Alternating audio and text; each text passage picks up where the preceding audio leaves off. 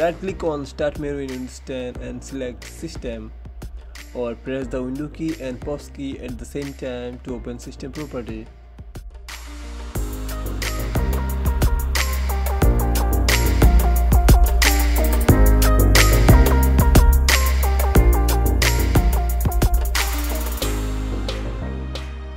From here, click on System Info in the top right to open System Property.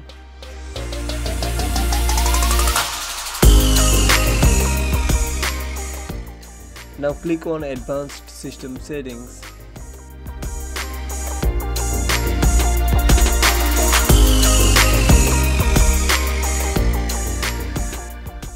Now under the Advanced tab, click Performance Settings.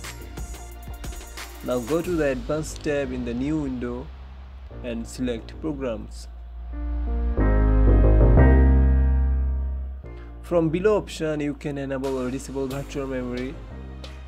If you have great amount of RAM like 8 GB or more, you can disable, or if you have less amount of RAM like 4 GB or below, you should enable the virtual memory from here. So to enable or disable, click Change. It will open a new window. From here, check Automatically Manage to enable the virtual memory, or to disable it, first uncheck Automatically Manage and then select the drive partition in which virtual memory or paging file is present. Then select No Paging File from option below and press Set.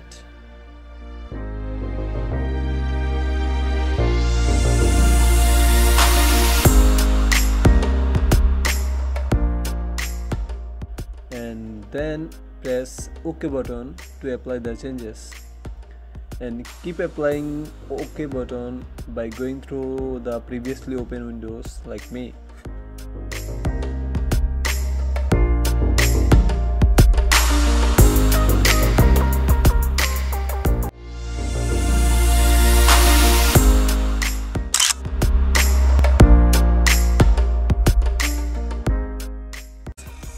Right click on battery icon and open Windows Mobility Center.